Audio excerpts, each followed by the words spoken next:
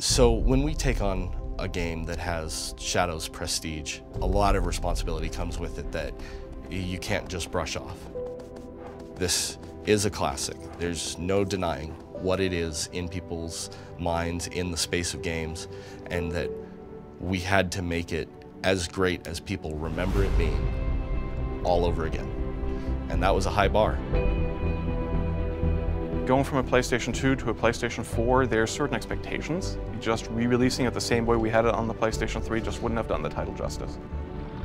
We don't even consider it a remaster inside the studio. It is a remake from the ground up. Collectively, we understood this had to be beautiful.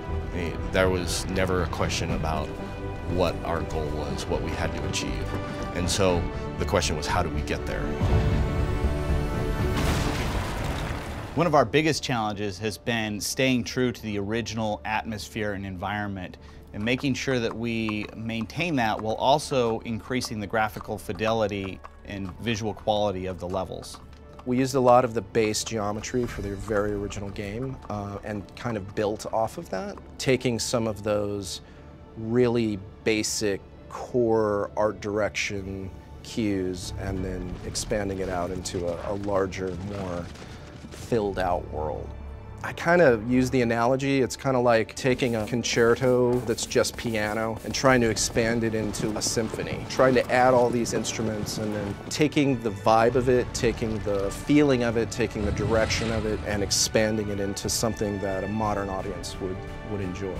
For instance, the video that we showed at Paris Games Week, where Wander wakes up at one of the saved locations, that forest looks vastly different from what it did in the original, but we worked really hard to maintain the feeling that that forest evoked when you first entered it, which was a sense of awe.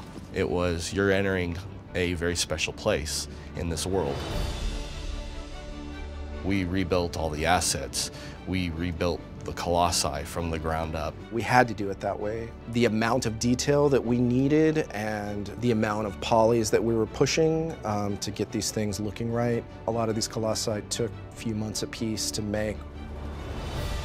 In the first game, one of the most incredible things that I remember was the hair on the Colossus, the fur. That was like, at the time, I had never seen anything like that, and we felt that it was important for the fur to be interactive and to be one of the central points of the Colossus, like the original one. So a lot of time and effort was spent in just getting that perfect. In addition to making the game better looking, it gave us a second chance to actually improve the things we couldn't before. So the vision was, let's take old control scheme, make some improvements to it that people would expect to get the game kind of more ready for a new audience. At the same time, we didn't want to alienate the old audience, so we have a full classic control mode that allows people to play the game exactly the way they remembered it.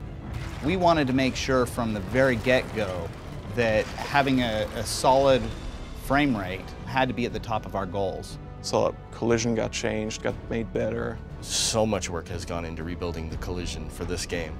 Moving the game to 4K, supporting HDR, supporting 60 frames a second on the PS4 Pro.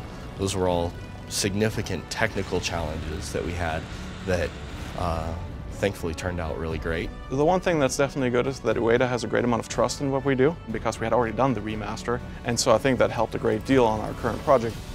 Everybody has a very clear picture in their own mind of what Shadow is.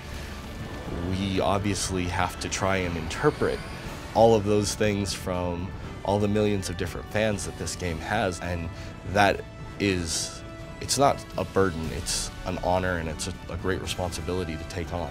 And we're fortunate that we're in a position where we can do that. It was an absolute honor to work on this project. It's so cool, man. It's like a once-in-a-lifetime thing.